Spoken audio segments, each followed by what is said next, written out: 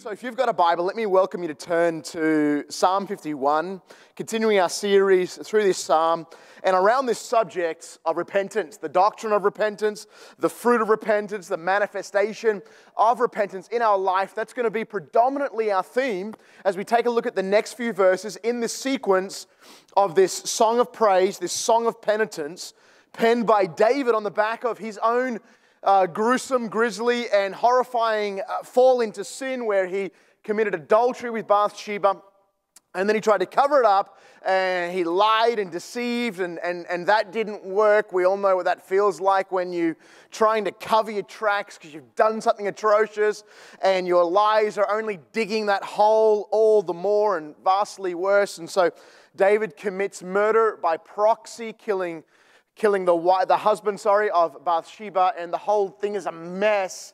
And Nathan, God's prophet, comes to David, confronts him in his sin, and brings David to this point of repentance, of penitence. And so we've been working through this psalm, which is David's response to the truth of God's word, reflected on the error and the depravity of his own life. And we can all, I'm sure, we can all resonate with how that feels when life's going a certain way and you're engaged in certain thought patterns or behaviors or even a way in which you might use your words, and then the Bible comes and speaks truth in your circumstance, and you realize you've not been living in a way that God has required or God has commanded. And so the word brings about that repentance. So as we're working through this Psalm 51, we've learned and we've grown and we've been challenged. We're going to pick it up at verse 13 and take a look at these next 5 verses. And by God's grace, we're going to shift a little bit in our perspective of this. And we're going to take a look at how repentance bears forth its fruit. How repentance bears forth its fruit. So I know you've turned there to Psalm 51, and I want you to stay there. And let me give you 2 New Testament verses, just by way of putting a footing underneath this. It says in Matthew chapter 3, verse 8, these are the words of John the Baptist, who said, "Bear fruit in keeping with repentance." Bear fruit in keeping with repentance. At this point in John the Baptist's life, career, and ministry of his prophetic calling, he had become the most enigmatic and popular teacher, rabbi, prophet in all of Israel. And John the Baptist could see that now there were Pharisees and Sadducees that were coming out to him to be baptized. And he cried out and said, "You brood of vipers, who warned you to flee from the wrath to come?" There's not even a hint of a note of political correctness or any kind of modern day sermonizing in that. You're a brood of vipers. And John the Baptist, his word to them is, don't just feign an outward form of repentance or don't just provoke any kind of emotional response. Let your repentance bear fruit. Now I know there will be those, there will be some, and I've said this nearly every single week we've studied this doctrine on repentance, who believe that repentance is an old covenant concept. It's an Old Testament, it's a legal idea that has no real place in the covenant of grace in the life of believers today. And I thought that if I just bring John the Baptist, it's easy to take John the Baptist and neatly tuck him into the Old Testament, given that he is actually an Old Testament prophet. I know he appears in your New Testament, and that can be all too confusing, but he's an Old Covenant prophet preparing the way for the Messiah. So I thought, hey, let's draw upon the Apostle Paul, Acts 26, verse 20.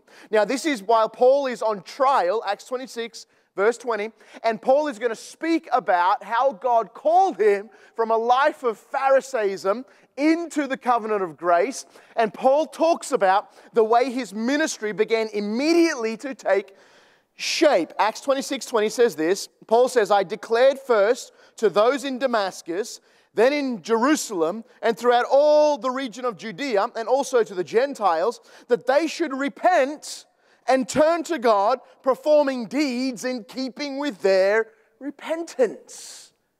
Performing deeds in keeping with their repentance. It's much the same message we just read from the Baptist. Bear fruit in keeping with repentance. In fact, I want to state it as strongly as I can right out of the gate here this evening, that if our repentance doesn't produce fruit, it is of no value at all.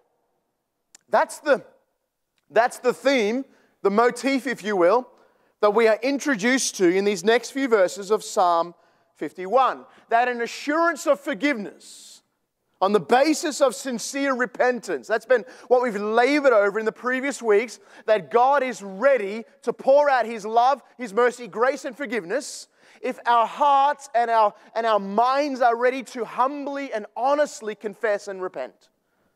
An assurance of forgiveness always produces a response. So David takes us there. Psalm 51, let's pick it up at verse 13.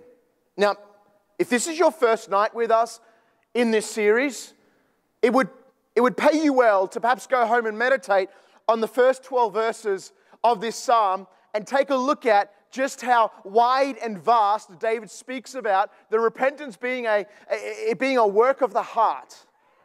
And now David goes on and he says in verse 13, "Then I will teach transgressors your ways, and sinners will return to you.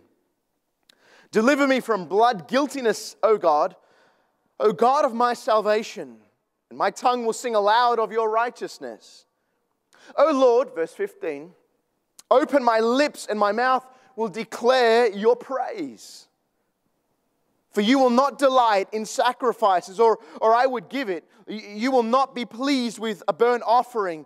The sacrifices of God are a broken spirit, a broken and contrite heart, O God, you will not despise."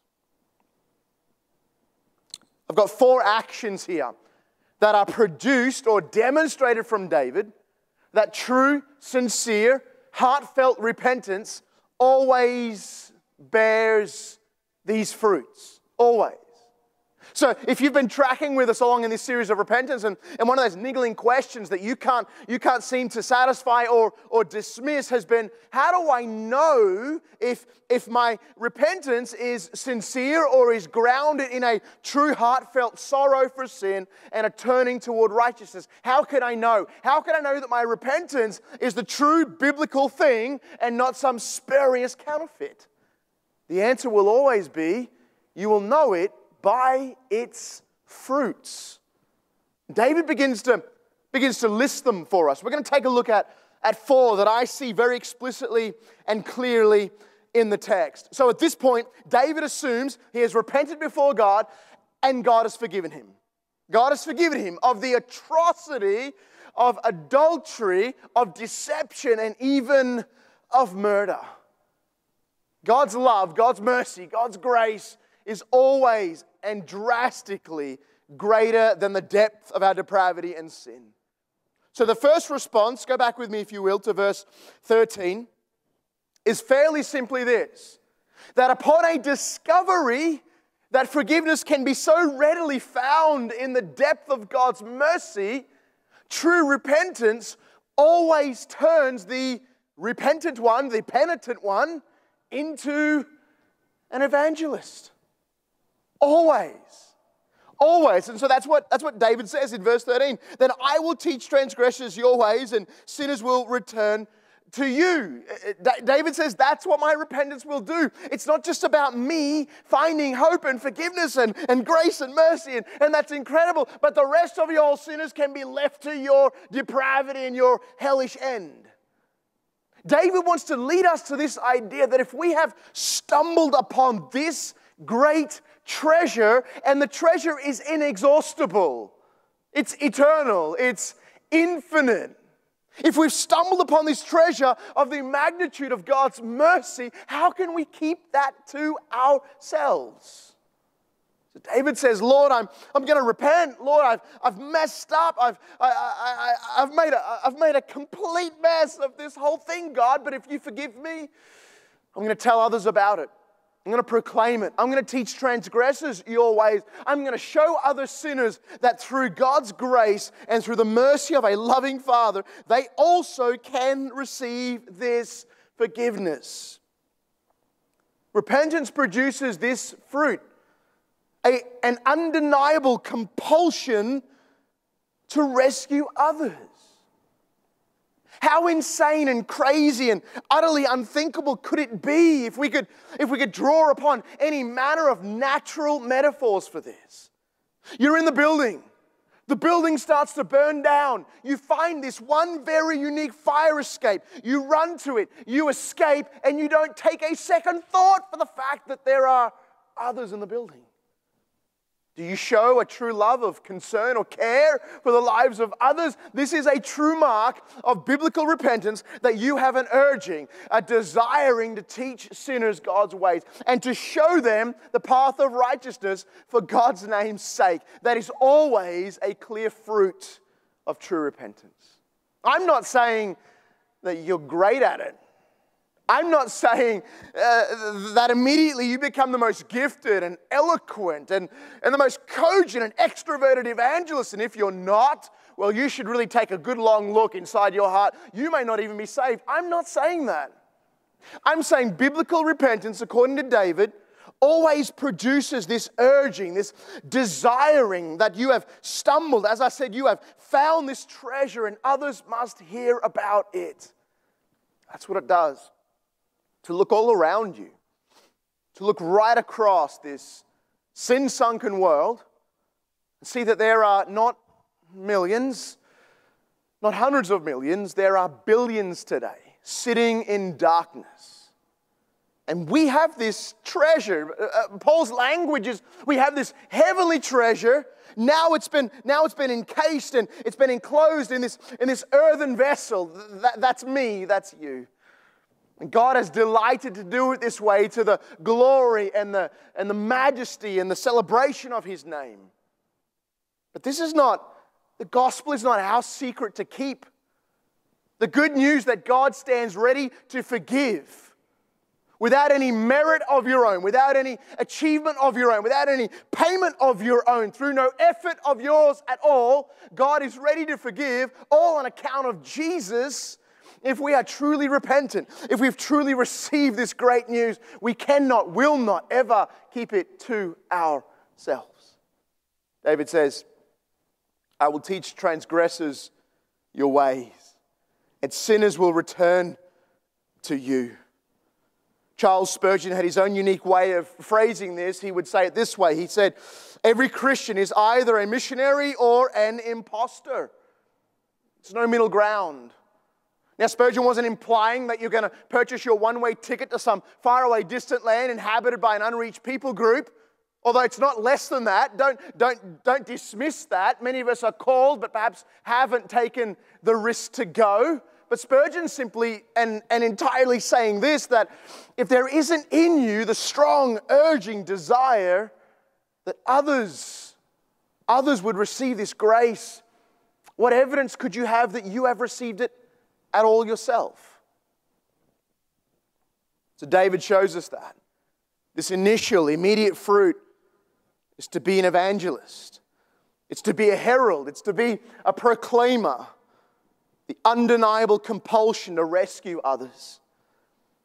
The next thing we see in our text here in these few verses, so we see this in verse 14 and verse 15. Let's read them again. David prays, deliver me from blood guiltiness, O God of my salvation, and my tongue will sing aloud of your righteousness. O Lord, open my lips, and my mouth will declare your praise. So the second thing we find is there is an exuberant praise and thanksgiving to God. It's almost always the case that the measure to which you assess the goodness of a gift is your response to it. And our ability to be exuberant, to be over the top in our adulation of God, a good God, a holy God, a merciful God. Thank you, Lord. We praise you. We lift you up. We glorify you. David says that is always the natural fruit of sincere repentance. Not the response of the one whose heart is pharisaical, the one who has the heart of a legalist, that really does believe in their own self-justifying efforts. They don't believe they're in debt to God one iota. They believe they've done enough, earned enough, worked enough to achieve God's righteousness, to achieve God's favor, and that makes Pharisees of us all. Remember, Jesus told that story of the two men that came into the temple. One came in, he was a tax collector. Remember the tax collector? And he came in beaten down, and his brow was furrowed, and he was deeply vexed. And he came in and he bowed down, and he wouldn't even lift up his face. And he said, "Oh Lord, be merciful to me, a sinner." And you remember the Pharisee comes in, the Pharisee proud, standing upright, like he belongs. Is this the temple of the Lord? Well, I, as the servant of the Lord, this is where I belong. And he comes in and he cries out, and his prayer, the nature of it is, "Thank you, Lord, that I'm nothing like that rodent over there." Jesus says only one of those men went to their house that day justified. It was the one who had a heart of praise, a heart of thanks, a heart of that deep vexation, that conviction of sin granted by the Spirit's grace can produce. And David tells us the response is a song of exuberant worship to glorify God. I will sing aloud your righteousness. Friend, how can we not? How can we not? You know, there was this ad campaign, and this is going back many, many years. In Australia, it was like this commercial for the lottery. You guys have a lottery here, right? Not in Texas, but you know what I mean when I say the lottery. Two of you. The rest of you are so pious, you couldn't even for a moment fathom what could this pagan from this other land be talking about. Right, so there's this lottery, and what it is simply buy your lottery ticket, and if your numbers that you chose come up, you might win a jackpot of 30 million, 60 million, 100 million. Who knows what the amount would be? And so this ad campaign to try and compel people to buy these lottery tickets was that they would affix these secret cameras to get a glimpse of the response of the winners when they were informed that they won the lottery. And these ad campaigns were, someone's going to write me a letter, I know. I'm not endorsing the lottery. Don't gamble. It's bad. Just get it out of the way, just so you know. But this ad campaign was cleverly done, and if I can be so bold to say, the commercials were actually fairly enjoyable to watch. Because they were just snippets and shots of people having discovered that they'd won the lottery, and their exuberance was uncontainable. They would be screaming, shouting, dancing, celebrating, reveling in this earthen treasure. This earthly treasure. Now, to be sure, it no doubt changed their life, and I'm sure it was a good day for them, but it's an earthly treasure. And you could see people that were in shopping malls and they discovered that they won, and they didn't even stop for a moment to wonder who's looking. How am I going to be perceived? How are others going to look at me, and what are they going to think? People think I'm radical, or I'm insane, or I have no self-control. We do all those things when we get in here in the church. And we have not won an earthly treasure. We have, via the grace of God, in Christ's sacrifice, we have won, if you will permit me the poetic license to say so, in Christ, an eternal, undiminishing treasure of glory. David says, there's no way you find out that you've just inherited heaven and you can keep quiet about it. There's no way that there's not a compulsive response of praise and adoration. That's what it says. It says it in two different ways. It says in the first verse, in verse 14, I'll sing aloud your righteousness. And verse 15 says, my mouth will declare your praise. Thanks, praise, adoration, an audible response is always the fruit of a truly changed heart and life. Now, I'm not, please don't mishear me this evening, I'm not in any way trying to endorse a certain style of worship. I'm not saying you guys, you just don't sing loud enough during worship, although I do feel that way a little bit. Sometimes I wonder, are we that excited? Are we that excited about what God has granted us? David says we discover that all of our sin is washed away. We discover that all of heaven's treasure has become our possession. We discover that eternal death is dismissed. Eternal life has come. We're in Christ. We are victorious, more than conquerors, peace that passes understanding. But sometimes our worship reflects nothing more than all that we've received is simply nothing other than a passive gift. David says repentance produces exuberance. I'll sing aloud your praise. I'll sing aloud. My mouth will declare.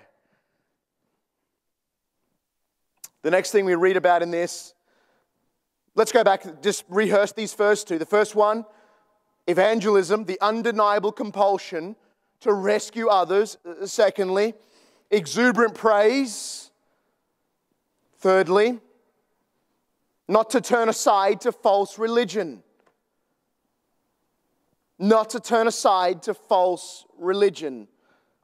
Never turn back to sin. Or worse, never turn back to self-righteousness. I get this from verse 16. For you will not delight in sacrifice, or I would give it. You will not be pleased with a burnt offering.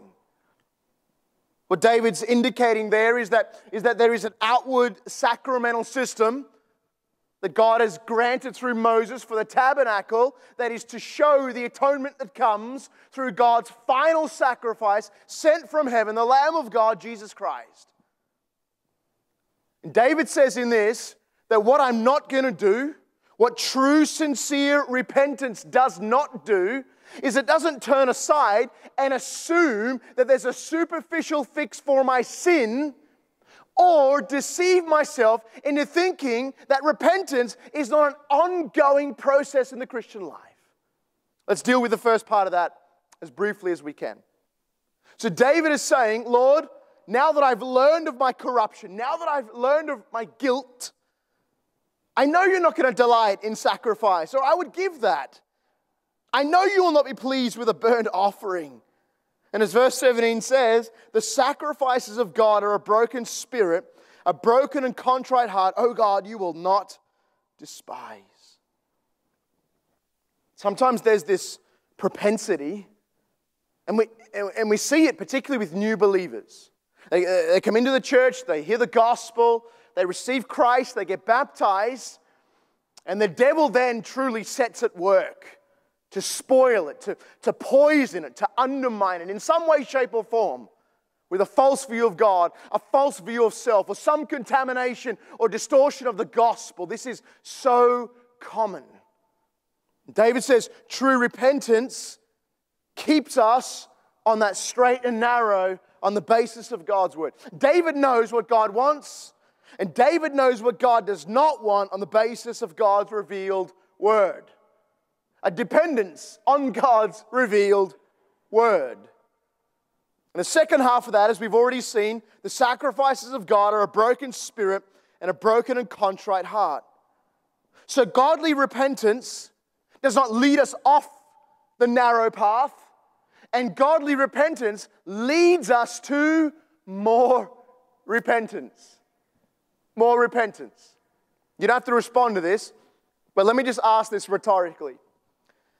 Have you ever been kind of moving through and on your pilgrimage of your Christian life, and you've got to a point where you felt like a lot of the major battles that you fought against the sin of your life in your early Christian years, you've fairly well overcome by God's grace, through the Spirit's power, no doubt. Only then to have you wake up the next day and the Holy Spirit just kind of turns his spotlight on something else in your life. And you begin to reel back and say, how long have I been doing that for? How long have I thought like that for? How long have I been speaking like that? How long has that sin been in my life, God? This is the nature of the Christian life. Remember we said this on their first ever sermon on this doctrine of repentance? To the great reformer Martin Luther, he said that the entire Christian life is to be lived out daily in repentance. Godly repentance produces more godly repentance. There is never a day in this world, on this pilgrimage to our celestial city of glory in heaven, there's never a day in this life that we do not need to be repenting before God for something in our life. It only takes the Holy Spirit. One of His major functions in our life is to reveal to us and to convict us of sin and righteousness. So David says, as we read this in verse 17, and I don't want you to read verse 17 and consider that this verse is speaking exclusively about that brokenness that comes when you realize you've committed a major sin. That's when we're contrite. That's when brokenness is, dare I say it, that's when brokenness is easy. But David says these are the sacrifices that God requires. This is the daily pilgrimage. This is the way we should live, the way we should posture ourselves, the way our heart should be in perpetuity, that the sacrifice of God is a broken spirit, a broken and contrite heart, God, you will not despise. Pride ever lurks close and ready to pounce and take the advantage over us. So David says, God, you're not asking me to contribute to my salvation. You're not asking me to be good enough, righteous enough, worthy enough. You're asking me to be broken and contrite, to be in a state of perpetual humility, because there is always something in my life that I need to repent of. And I don't even always know what that may be. The Bible tells us that glorification is that universal experience for everyone who's in Christ that they will only receive the moment they go to glory, and they shall then be changed into the image and likeness of Jesus. But in this life, repentance always produces more repentance. It always produces contrition, humility, and a readiness. God, what next? I fought that battle. It was a hard battle. I had to overcome that addiction, that sin, that weakness. Now, Lord, I feel like by your grace I've overcome. What's next? That's the posture of the true Christian heart. All this and the sum of all this is simply, there's got to be a reaction. There's got to be a response. Biblical repentance is not summed up in a few short and quickly experienced tears and a moment of vexation. Biblical repentance is that balance of the Christian life where we are rejoicing in the revelry of celebration that God has been good to us. But we are contrite, and in our hearts we are humble, knowing that all that we have has been given us by the sheer gift of God. Repentance is all about what's produced. Bear fruit in keeping with your repentance. And never be satisfied until repentance has done its full work in you. One last verse, Revelation chapter 2, verse 5.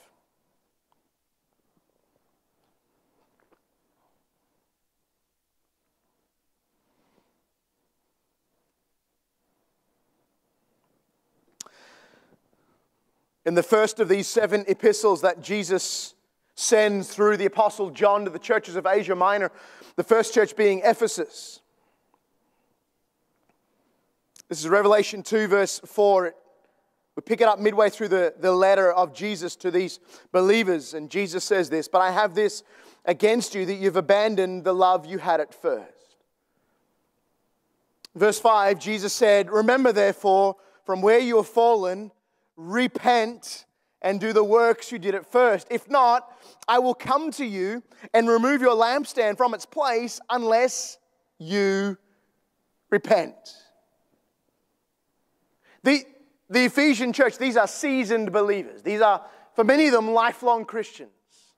At about the point that this epistle is written, somewhere in the early AD 90s, the Ephesian church has been in existence for somewhere around about 40 years. And the Ephesian church has had the cream of the crop. They've had the roster call of the greatest ministers of that era come through the Ephesian church to preach. John the Apostle had been the pastor of the Ephesian church for some time. We know Paul made several visits to the Ephesian church to minister to them and to bless them. We know that Paul wrote his epistle to the Ephesians. We know that Paul sent Timothy, his son in the faith, to be the pastor of the Ephesian church, and subsequently wrote 2 more epistles to the church via Timothy. We think of the 3 epistles in the New Testament that are given to John. John 1, John 2, John 3. They're all written with some degree of certainty to the Ephesian church. Other notable mentions, Apollos, Aquila, Priscilla, they all had their time at the Ephesian church. If there was ever a church that had no excuse to be plummeting into depravity and lukewarmness and the illness of pride and sin, it should be this church. But here is Jesus writing to them some decades on, and he says to them, you've abandoned your first love. You've given it up. You've grown cold. Your first love was a fervent love. It was a zealous love, but you've grown cold. What do you suspect Jesus would prescribe to them? Now, we've just read it, so you don't have to guess too hard here. But just by way of a thought experiment, what do you suspect many modern celebrity preachers might say to that church? What might they advise if a church's love has grown cold? A church that had every advantage. A church that had every distinct and glorious gift that God could give. There is not a church in the New Testament that had as much scripture written to it than the Ephesian church. There just simply isn't. What does Jesus say? Does he say find a quiet place somewhere, sit down and try and conjure up, try and generate that first love that you used to have? Try and stoke it and stir it and kindle it. Try and get it going again. He doesn't say that. He doesn't say go back to your old thinking and your old ways and remember the old sermons you heard and those old letters, bring them out and read them again and see if they can't stir up in you this first love. I love what Jesus prescribes. Firstly, he mentions twice repentance. He says repent, and at the end of verse 5, he says unless you repent, your lampstand shall be removed from its place. It's cryptic language that's meant to mean the church will be snuffed out of existence. And Jesus threatens that to the majority of these churches. What's Jesus' prescription? Beyond just repent, we know it's repent. But what specifically he says, do the works you did at first. I wonder how much trouble I'll get in for saying this, that we evangelicals tend to have a phobia of that word, don't we? Works. We zealously defend the great Reformation doctrine of justification by faith alone, sola fide, and so we should. We passionately stand firm on the conviction that salvation is by grace through faith in Christ, not according to works, lest anyone should boast. That is the mantra of our confession, and it should be. Sometimes we develop this phobia of work. Sometimes we do. And Jesus says to the Ephesian church, you've left your first love, you need to repent. And just in case you're wondering, what does that repentance look like? It looks like you getting out there and zealously being active in the gospel cause for my name's sake. Repentance bears fruit. Let us never be satisfied, not in ourselves and never in others, with repentance that's nothing more than an emotional engagement and reaction. If it does not bear fruit, then lampstands are removed from their place. Do the works you did at first. I wonder, while we're thinking on this tonight, and we will look to close out, I wonder if there are any here tonight. You remember your first love. You remember that zeal, that energy, that enthusiasm that accompanied your early confessions of Christ. And if Jesus could come down right now and speak to you and ask you the question, have you grown in fervency? Has your zeal taken on a more mature hue? Has your energy and your enthusiasm only increased in Christ's likeness? Or have you grown cold? Have you left your first love? This is why the Christian life is an entire life of repentance. I don't know that there truly would be anyone here that would say that fervor that I had when I first came to Christ has only increased today. I'm even willing to say to you myself that I can see in my own life ways in which that early energy of my receiving Jesus begins to wane. And there is a sense, don't misunderstand me, where which that energy begins to mature. It starts to get more informed by Scripture and the way that we should conduct ourselves. I'm stoutly embarrassed by some of the things I said and did when I first came to faith because I knew nothing. But the zeal, the love, that first love, that white-hot love, Jesus would say to us, your repentance must bear fruit. Repent, which means, in the words of Christ, do the works you did at first. Be proactive in your repentance. Don't settle down and find a quiet corner and weep your tears of solemnity and sorrow and get up and say, my repentance is done. It's not even started to be done until you're doing. Until you're acting and performing the works that are commanded us in the Scripture to the glory of our Lord Jesus Christ. Always remembering this. I'm going to read verse 17, then we'll close. The sacrifices of God are a broken spirit, a broken and contrite heart. O God, you will not despise. The right response, friend, to all of this is not throw your hands in the air and give up. It's not get frustrated and pull out. It's to deepen your conviction, your contriteness, your brokenness, and know that God will never, ever reject the humble heart. The proud He will. The Bible says the proud God rejects gladly. But the humble God draws near to and grants ever-increasing measure of grace. Let's go to that, Lord, together right now in prayer. Father, we thank You for Your grace, Your sweet, Your glorious Holy Spirit. We thank You, Father, the Holy Spirit is given to us that it might reveal to us our sin, our corruption, and our need of further repentance. But Father, I believe the burden of this passage right here that we've shared tonight in Psalm 51 is not to allow our repentance to be an emotional response only, but that it ought to bear fruit, that it ought to provoke action. And here's my concern, God, that so often we use that word repentance as simply nothing more than simply a change or a state in our emotional response to something. And Lord, we know it certainly is that, but it's so much more than that. I pray the words that, Father, that Your Son Jesus shared to that Ephesian church would settle right into our hearts. Have we left our first love? Have we given up the great Christian plights of repentance? Have we quit on that and moved on to other things that we thought were more mature, more holy, and more in keeping with our progress in grace? God, we repent of that. Forgive us of that. Help our repentance to produce a zeal for evangelism.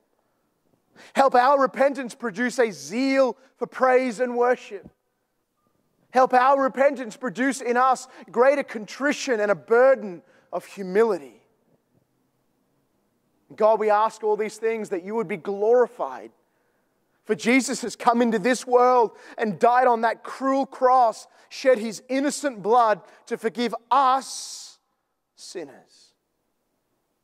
And after rising from the grave in victory and triumph, He calls us to Himself with this word, repent. Repent. God, we give You great thanks for the privilege of repentance. We give You great thanks for the Spirit's grace to empower our repentance.